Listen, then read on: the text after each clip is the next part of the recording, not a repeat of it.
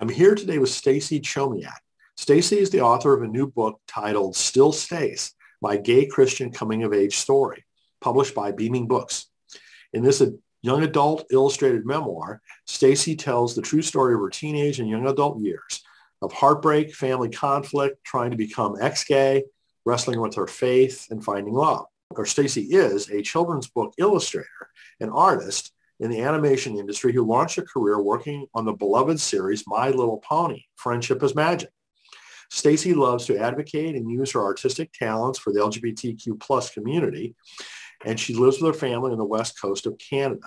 You can learn more about Stacey at staceychomiak.com, which is STACEYCHOMIAK.com.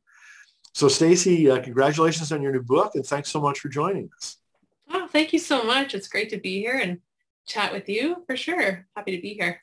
So I'd love to hear more about your background, in particular all the illustration and animation work that you do outside of books. Yes. Yeah. I've been working in animation since 2011.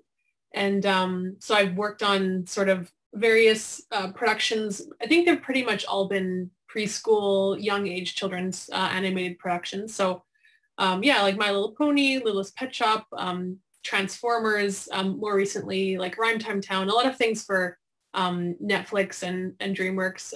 And currently the last few productions, I'm working still with DreamWorks, and yeah, it's just stuff there's so much streaming content that's needed, especially with everyone being at home and everyone, needing to have new things for their kids. So right now I'm actually art directing a series of shorts for DreamWorks through the studio I work for out of Vancouver. So there's always a lot to learn, and there's always new fun productions going on. So it's an exciting industry to work in for sure.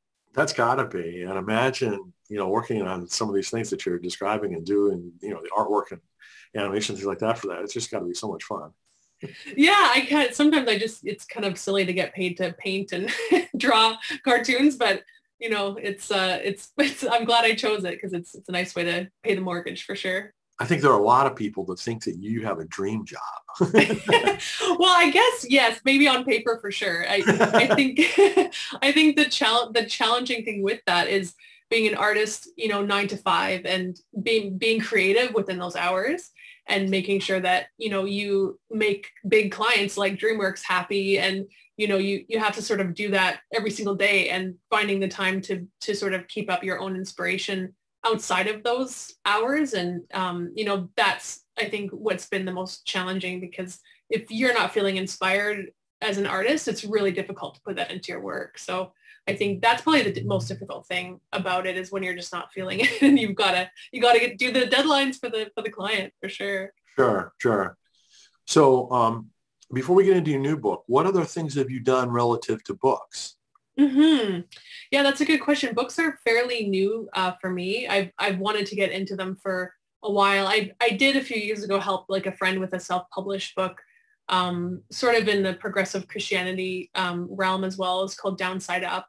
And the author is Peter Walker, and he did sort of, it was almost like a children's book for adults, and talking about like kind of Jesus's view on things. And so I did illustrate that. I think that was back in 2014, I think, but I sort of just, animation keeps me busy, and I have my own things I do for clients on the side, and like illustrations and things, commissions. And then in 2019, I did acquire an agent, and then soon after that got contacted by Beaming Books through my agent, and said they had a manuscript called Rainbow Boy that they had acquired, and they were looking specifically for an LGBTQ illustrator to illustrate it. So I just love the idea, and yeah, so I was really happy to jump on board for that project. So that published in January 2021. Cool. So let's talk about your new book. Again, the title is Still Stace, My Gay Christian Coming of Age Story. So how did that end up happening? What motivated you to write that book? Yeah, that's a big question. It's all in the book. Here I have one of many copies, but growing up in the evangelical Christian space, and my family was really conservative, and I didn't really struggle with much. I was a really good kid. And then in my teens, when I did start struggling with my sexuality, it really, really confused me. And it really, really sort of pulled me out of that world that I only ever knew one thing about. I only ever knew about Jesus and God and these Christian people, these heteronormative Christian people. And all these feelings that I had just didn't fit. And I had so much shame about that because there was nobody that, you know, I could really talk to. And at the time it was like pre-internet and, you know, there was no such thing as a gay Christian that I knew of. There was no talk about it. And if there was any talk about it, it was really like hush, hush whispers and, you know, and eventually, you know, talking about ex-gay ministries. That was sort of the extent of what Christians would talk about with that. So I struggled for a long time, about 13 years, sort of wrestling with, you know, what should I do? How can I, you know, how can I make sense of this? Because who I was a Christian, and I hate to use that label, but my faith was really important to me, and my relationship with Jesus and God was important to me. So that I couldn't really take out of myself. But then I had these feelings that I also couldn't reconcile. And everyone was telling me that like Jesus hates that and hates homosexuals. And so you can't have both.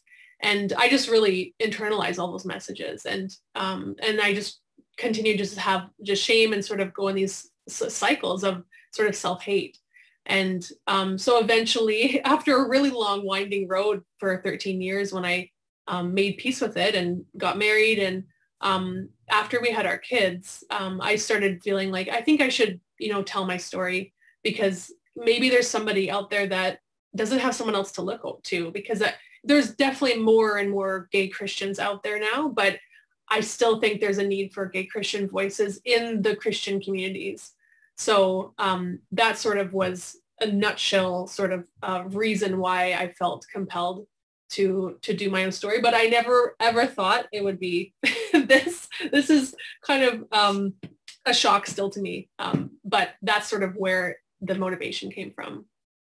Well, especially in the young adult space, there's, I got to believe, still a real need for this, because, you know, even in today's world, a lot of kids are struggling to figure out their identity, you know. Yeah, exactly. And I think that was kind of part of the working with Naomi, that my editor, and us sort of realizing that we should definitely target it to the teen audience, because, you know, there's not a lot of stories.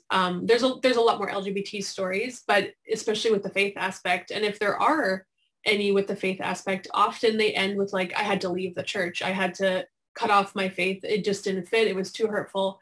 And for me, it was hard for sure, but I was able to reconcile and make peace with both and have a quote unquote happy ending. I mean, everybody's life is still an ongoing, you know, walk, but at least I was able to merge those two things and realize that that was something that God created in me. That's what I believe. So I think having more hopeful stories with merging both of those identities is really what is really important to me, for sure. So did you find it difficult to write the book, or was it kind of easy to finally kind of get this, you know, out in the open or off your shoulders, or how written down, however you want to say it? Yeah, it was hard and cathartic and heartbreaking and beautiful and all of the things. I think I did not set out to share as much as I did. I definitely wanted to initially just have the Coles Notes of my journey, but as things developed over time, and with my agent, and then with getting the book deal, and you know, editors sort of pulling at strings and saying like, you know, this is an important thing we should talk about, and how do you feel about that? So once I felt comfortable to share more and more, you know, it was definitely a process of me sort of checking in with myself and being like, do I feel like this is something that someone else can benefit from me sharing? You know, I mean, there's definitely things I didn't share because I didn't feel they were necessary, or I didn't feel safe to do so. But I feel like I shared a lot of things that are representative of a lot of queer people's journeys. You know, the difficulties with their families, the self-hate with themselves, the tumultuous relationships. I mean, these are all really important and sort of relatable things. And just accepting yourself, even if you're not gay, accepting yourself as a fully beloved human being is just, you know, something that's really hard for a lot of us to do. So yeah, it was definitely a journey for me to do that, to write it, and then also to draw everything was really challenging, actually, for sure. Well, I mean, several of my, other friends from the LGBT community have had similar kinds of, situations, particularly around their family in many cases, or kind of Yeah. their previous religious environment. Yeah. So, has your family come to grips with what you're doing, or, do you think they're going to read your book, or have they, or how does that play out? Yeah. How does it play out?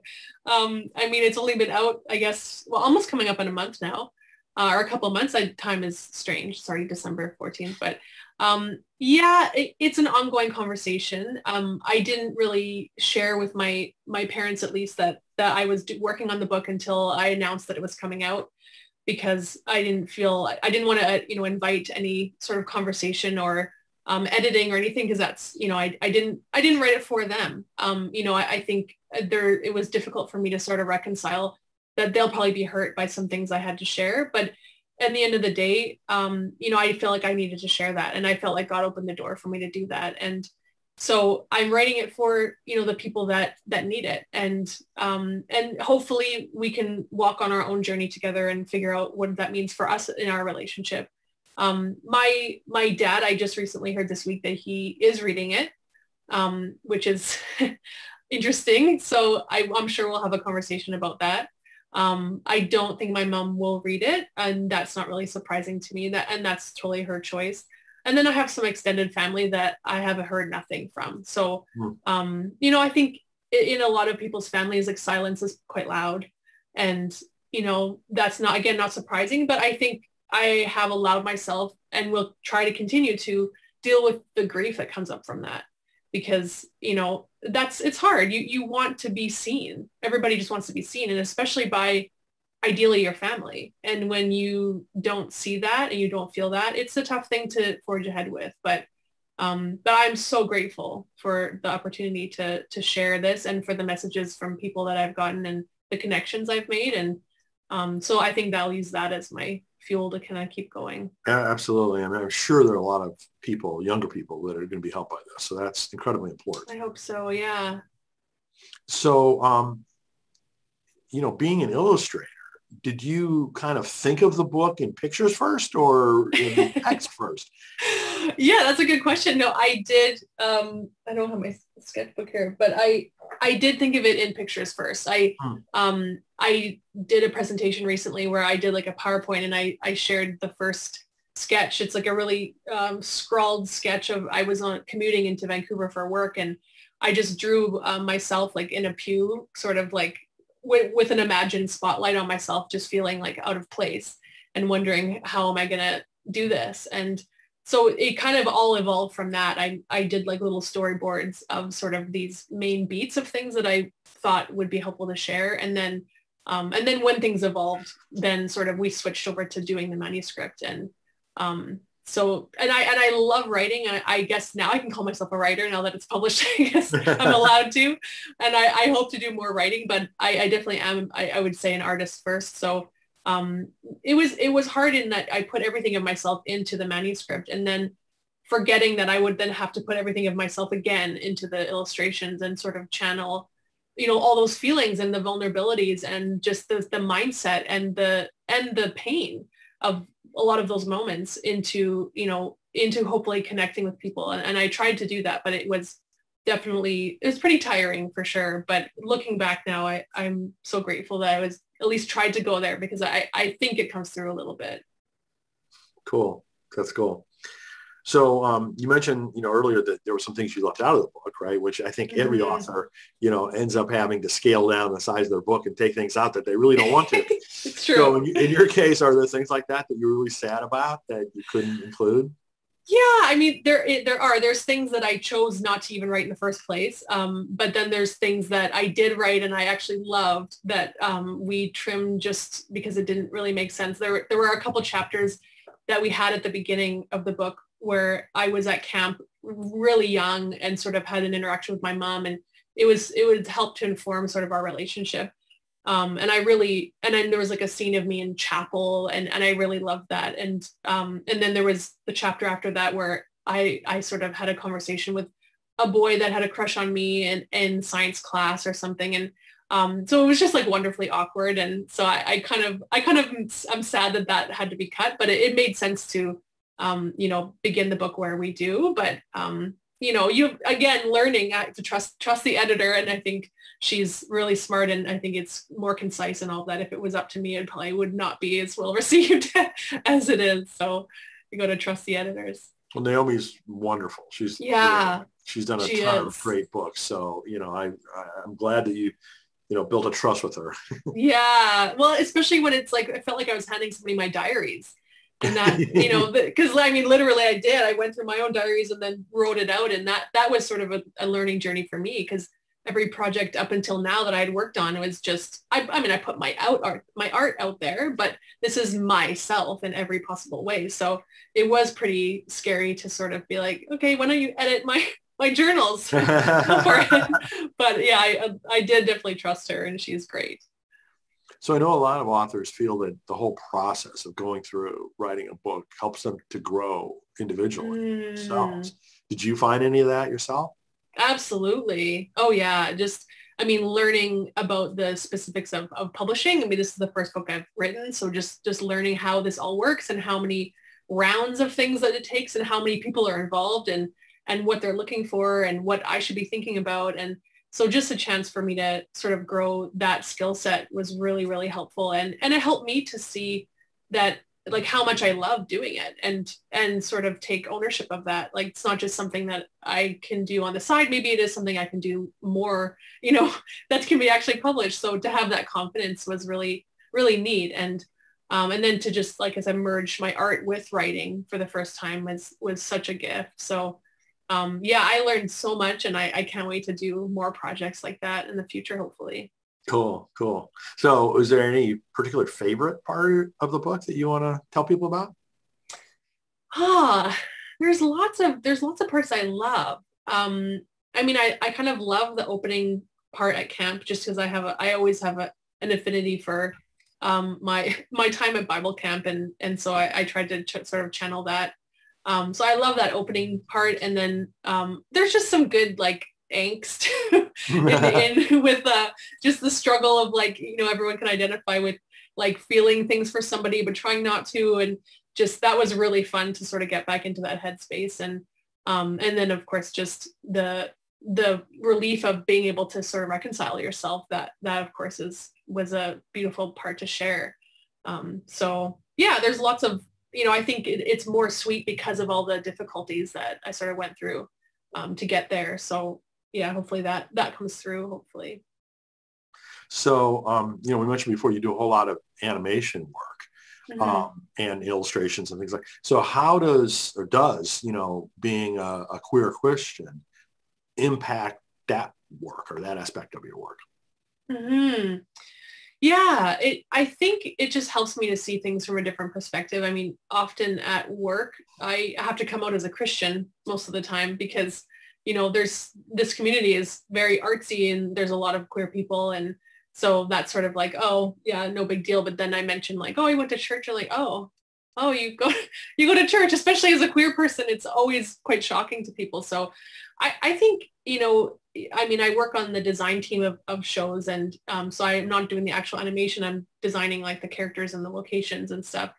But I think there's sort of an affinity in a way that, at least myself, the way that I see the world, that helps to inform my work. And sometimes the way that we design things, if there's characters that should look a certain way that, I think a queer person can sort of have more sensibilities for, I think that's helpful too. And hopefully, I have aspirations to maybe do directing one day and hopefully bring more sort of queer stories into that industry, because there's not enough in that industry represented as well. So, and if writing too, maybe I'll do some writing in that department, who knows, but I'm happy to see, how the way I see the world can sort of be translated into that industry.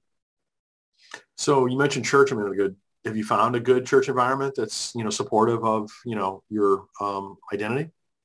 Yeah. We've been really happy to do that, like, thankfully, which is, it's been a really long, winding journey to find a church that's, that aligns with our beliefs and also accepts us.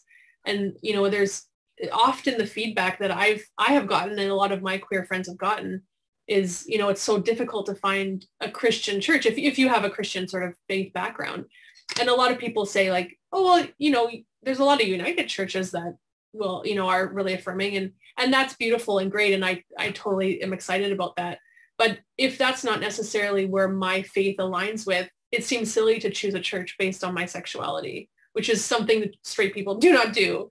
But somehow for the queer community, that seems okay. So I think that's often a challenge that we run into is like realizing that we would prefer to choose a church based on our faith and not our sexuality. And that leaves us with very few options.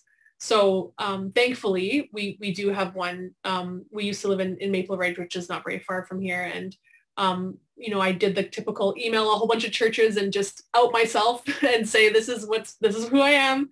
What's your belief? Because, I, like many queer Christians, I've been really hurt many times by churches that do the bait and switch. And it's really traumatizing. So you sort of want to cut to the chase and say, okay, when you say welcoming, what do you actually mean? Where's the quotations? I need to know, lay it all out because, it's really, really hard to keep doing that. So yeah, we belong to a beautiful church called Open Door Church in Maple Ridge. And I'm actually serving on the board as well right now. So wonderful. That's wonderful. Yeah. Good for you. I'm glad you found that. Thank you. Yeah, us too, for sure. So if there's any one thing in particular that you'd like people to take away from your book, what would you say that it is? I hope that people see themselves in my story, regardless of their background of faith or sexuality. I hope that it reminds people to know that they're wholly and fully loved as they are, and that they don't have to change anything about themselves to be loved. And I hope that it helps people to just move forward into their own lives more fully, and that they, will find ways to flourish. Because I think the tragedy of my life then and a lot of people's lives is that we don't know how to fully have a life that is abundant. And if we have that belief in Jesus, if that's what he's wanting for us, I think that's the thing, is how do we grab onto that abundance and walk into it? And so I hope people will sort of get that message from it, even a little bit. Good. So you alluded to the fact that you want to do some more books. I know the first one just came out. So is it too early to ask anything about what your ideas are, or what do you think?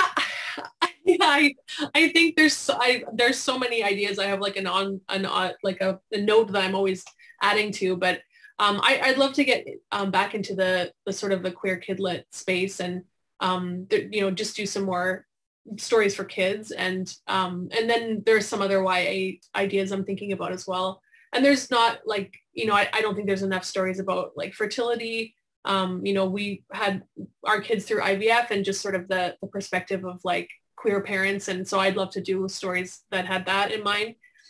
So I think there's a lot of opportunity still for representation, and so I hope that I can get some stuff out there. So publishing, I'm learning, is quite slow. So I'll just keep kicking ideas to my agent and see what happens. It absolutely is a long trail, a long journey. Yes. So yeah. I can relate to that. But for sure. But anyway, I hope the new book goes really well, and hope you're able to come out with some additional ones. That would be just awesome.